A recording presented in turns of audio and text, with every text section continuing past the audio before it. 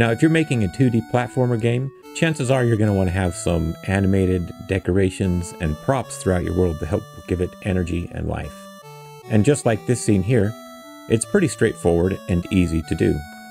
One way that we can approach this problem in Godot is to build a scene that consists of a simple animated sprite 2D. This particular torch has 5 frames of animation that simply play through at 12 frames per second. Once we've created this node, then we can easily place them throughout our world. Likewise, this plant has 5 frames of animation, doing this ping-ponging kind of animation here.